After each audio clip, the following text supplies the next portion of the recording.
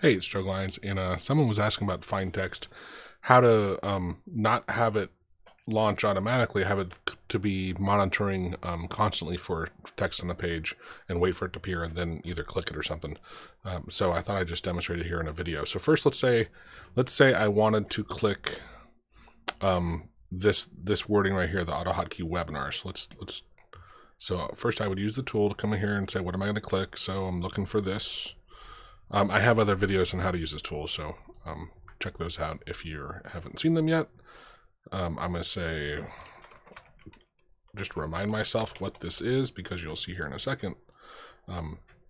What it turns into is this text string right here, which the webinars reminds me what it is I'm searching for. And I can test it. I'm going to hit test.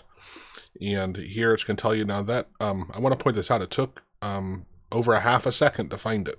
Right, so the person who wrote me said he's doing this in a game, and a half a second in the game time is a lot of time.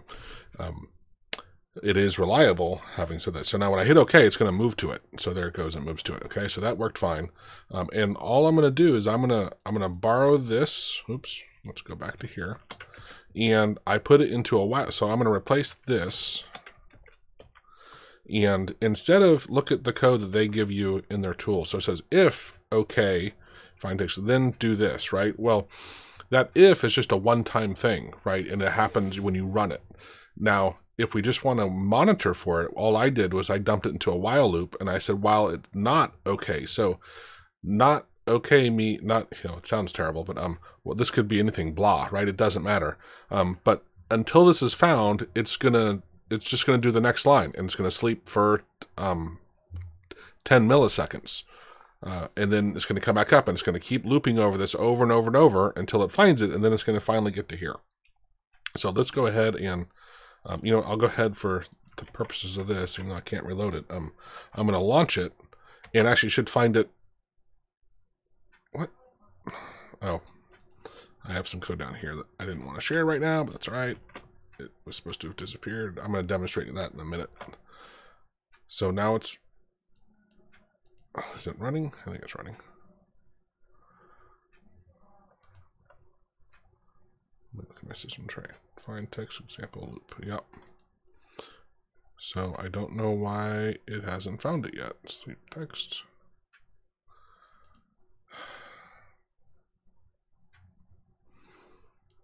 That should have found it, in about a half a second. I'm gonna put these back in here just because they help me reload the script. I'm gonna run it. Come on, find it. Oh, I know why. Okay, and actually you'll see here in a second what that other part was for. But let me bring back this from the original tool.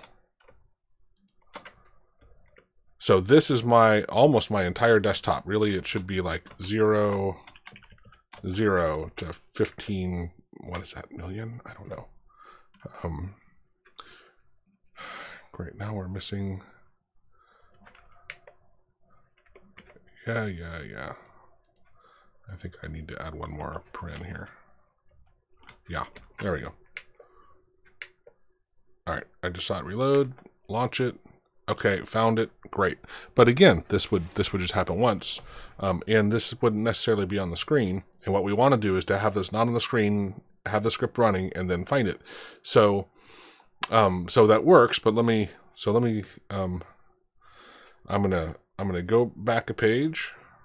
I'm gonna reload my script. I'm gonna run it, and so right now it's running. So it's running right now, and it's looking for it. It's gonna keep on looking for it, and then when I finally get to the page. When it comes up, wow, it's taking a while. There it goes. It found it. Now, as my point, right, that was like a second and a half, 2 seconds. Again, for gameplay, that is not ideal, right? Having said that, I have 3 large monitors, and it's searching everywhere for it. So if you can control into where you're looking for it, it will drastically increase the speed of what you're doing. So that's what this latter part is for. This Control M that I wrote, actually I can close this now because we don't need it anymore. The Control M Well, it shows me the coordinates of where the mouse is. So let's say if I knew, like this, well, it's going to be somewhere I could say on the screen, or maybe it's the top area, right? Or maybe it's in this general area. So I can say, let's see, what's my escape? So I'm going to come here and hit escape, and that just copied that to the clipboard, the XY coordinates. And so I actually put a comma in between them so I can come in here and paste it. So that's 15, 33, 33. So really, on that one, I would just say 0, 0, because it's not that big of a gain. And then let's put it right here, and I'm going to hit escape again. And let's replace this. So that was why it wasn't finding it the first time, because I actually did my testing on the other screen, not this screen. Anyway, so now let me go back to my home page. I'm going to relaunch my script. So it's running right now. Now, when I load this, that sure was not faster. What happened? Is it running? I actually had, for some reason, I had two. I'm going to, oh, it's because my darn hotkey. I forgot to hit it. Okay. So it's running. Now it's actually looping. I should have put a, I should have put a tooltip. Let's do that. Let's do that. It'll slow it down a little, but it'll help make sure that you get the point. Tooltip.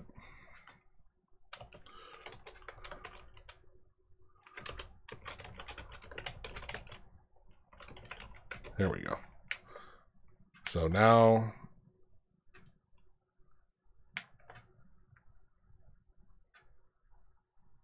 come on. Why? Oh, because it's, no?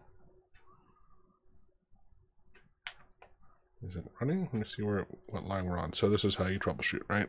So it's doing the sleeps. Maybe I did something wrong with the tooltip.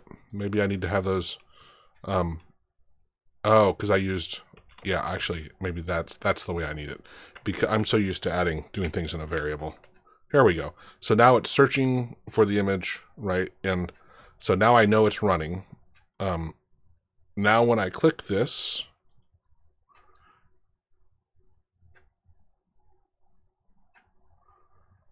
wow, did it get moved? It's still searching for it. How did that not find it by now?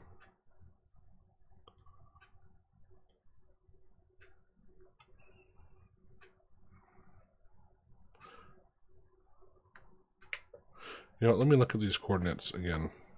So Control M. Yeah, so 0, 0 should probably be right up here. And then let's say 500, 500 should be, well, now let's say 400, 600. Yeah, 400, 600 should be fine. Oh, look at that. Although I don't think that would matter. 400. And I had 595, but we'll change it to 620. Let's see if this works. Oh, found it. Let's see how fast that was. So it was just, I just had the wrong range, I think. So now it's searching. Now when I click this, when that appears, see, it finds it, and that probably took about a half a second. I could put some tooltips in here to say the time we started searching and how long it took to find it, but you get the idea. The more you shrink this space down at searching, the faster it's going to be at finding it. And unless you plan to be moving your game or whatever onto different monitors, or if you're doing something and you're trying to do a look for bullets coming at you and dodge them, I don't think this is the tool for you, right? Because it'd probably take up the full screen. I don't think it's going to be fast enough.